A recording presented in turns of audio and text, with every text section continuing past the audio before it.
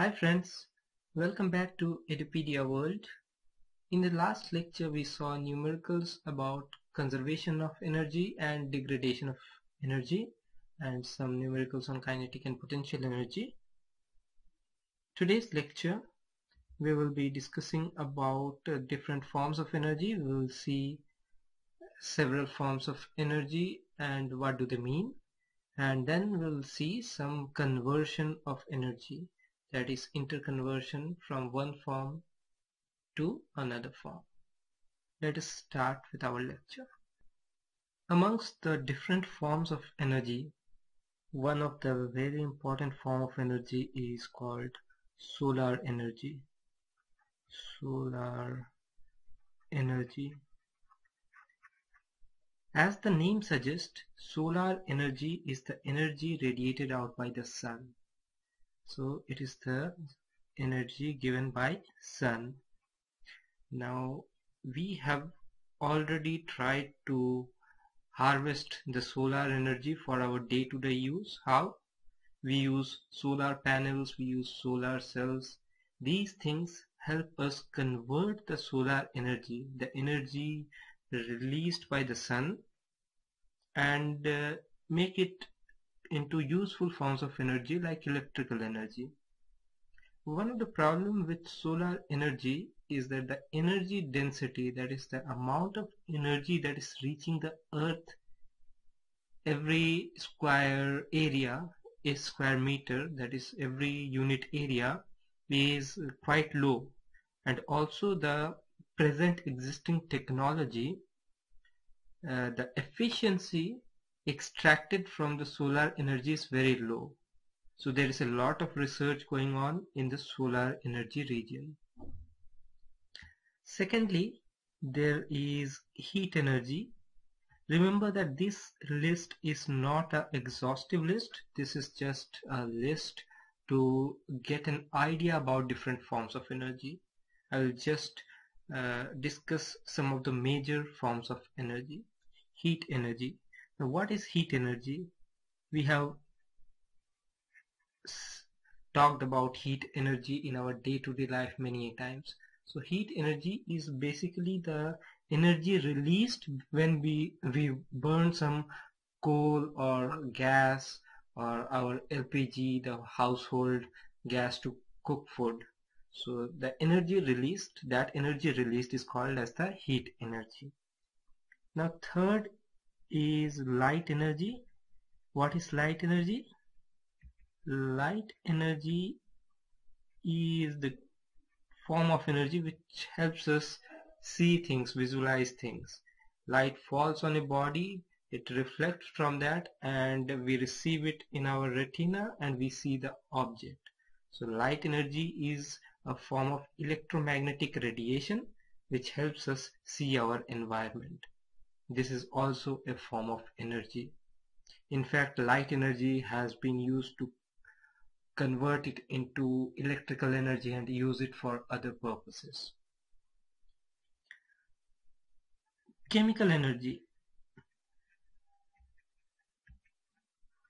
Chemical energy is the form of energy which is stored within a material or within a fuel as chemical bonds, or when a fuel is burned, then heat is released. So where does the heat come from? It comes from the chemical energy of the fuel. So it is basically the energy possessed by different fuels which can be converted to useful energy. This energy comes from the breaking of the bonds which releases, or for chemical reactions rather, not breaking of bond, chemical reactions. When a chemical reaction happens, then energy is released, and these chemical reactions helps us extract the chemical energy of the material.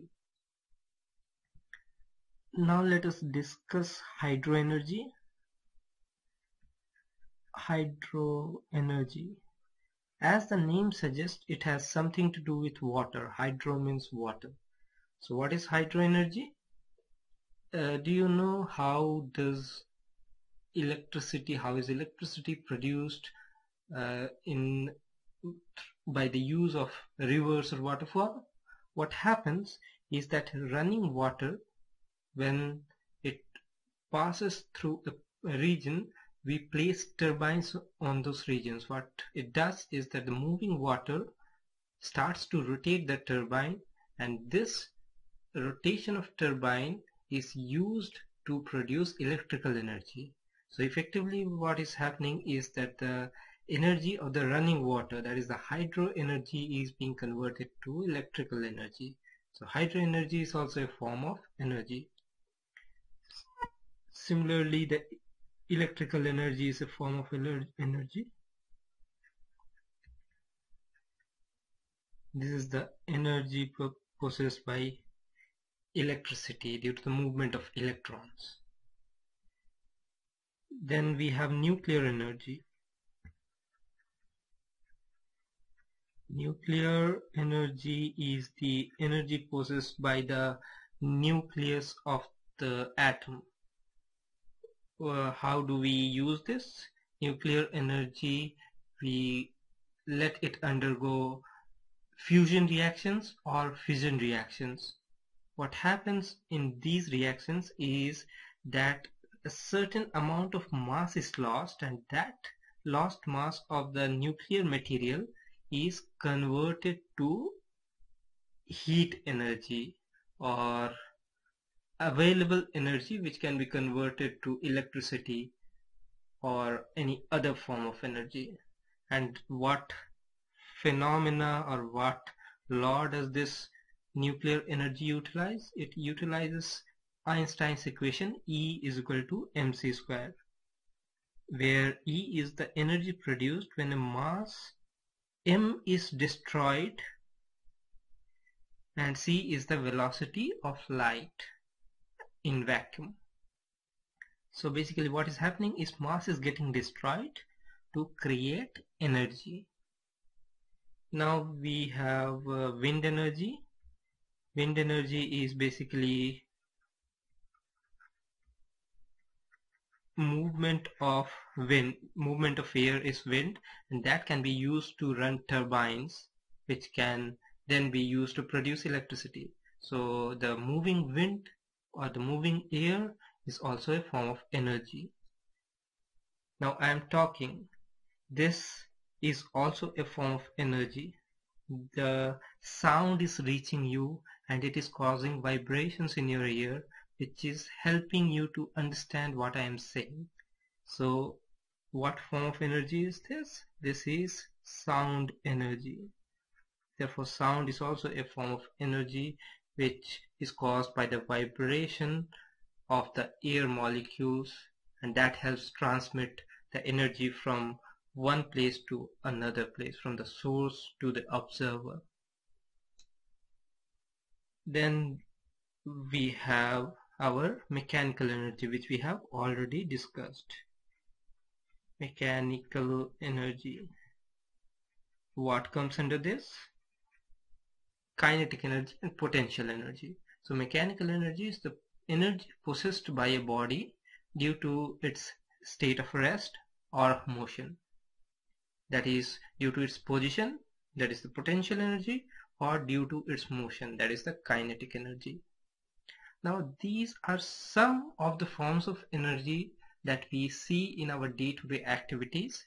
This is not an exhaustive list, as I already said. This is just an indicative list to give an idea about the different forms of energy that do exist. And these are mainly the energy that we encounter in our day-to-day activities, but there are a lot other kinds of energy too. Now with this idea about different forms of energy, let us see some examples of interconversion between these forms of energy.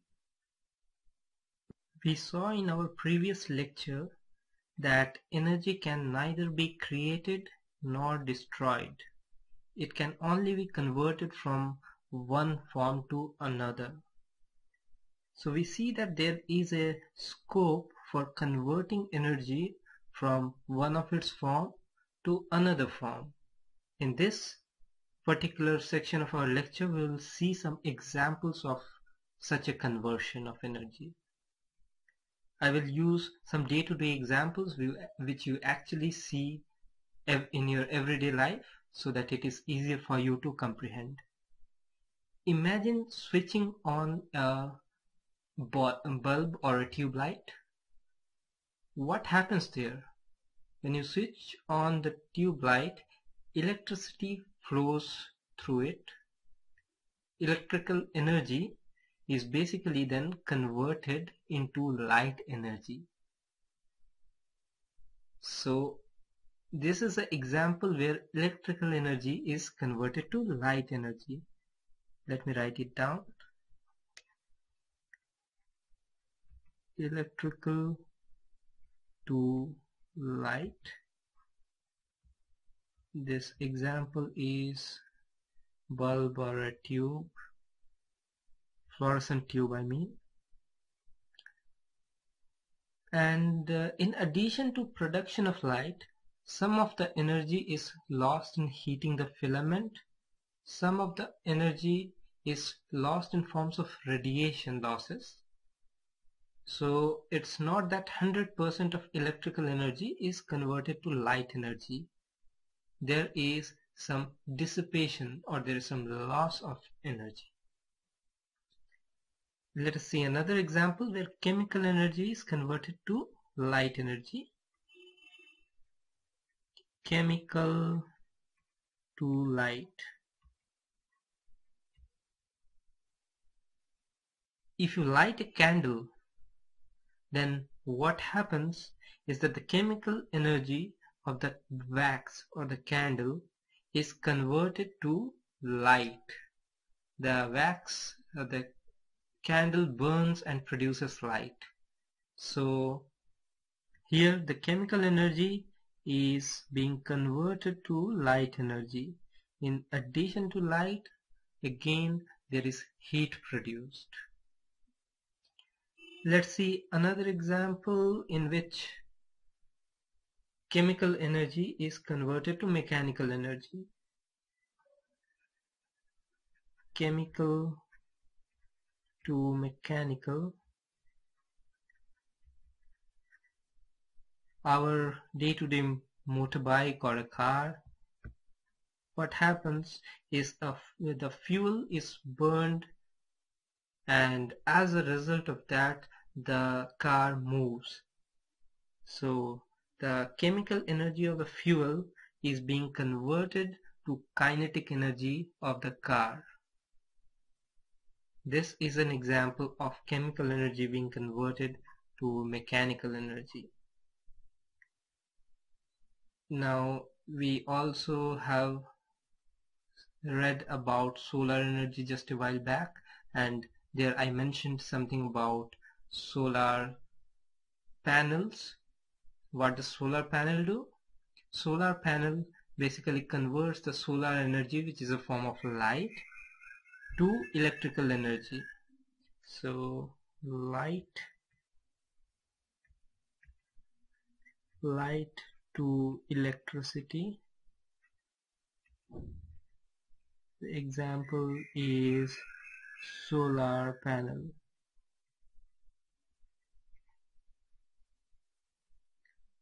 There are a lot of other conversions too. We have seen several conversions actually while discussing some examples, like when we discussed the analytical and relation, the analytical example to find the conversion of energy. That is, we threw a ball up and we saw the kinetic and potential energy at different locations. There the kinetic energy is being converted to potential energy and vice versa. So there also a conversion of energy takes place. That is, in mechanical energy itself, kinetic is being converted to potential, or the potential is being converted to kinetic. If we look around, we'll find many more examples. So just try to see your surrounding and think about some more conversions that is taking place at this very moment around you. I'll not go into any further examples. I think this gives a pretty picture about how the conversion of energy takes place. So with this, I will be closing today's lecture. In our next lecture, we will see about different sources of energy. We will discuss renewable and non-renewable sources of energy. Till then, have a great day. Goodbye.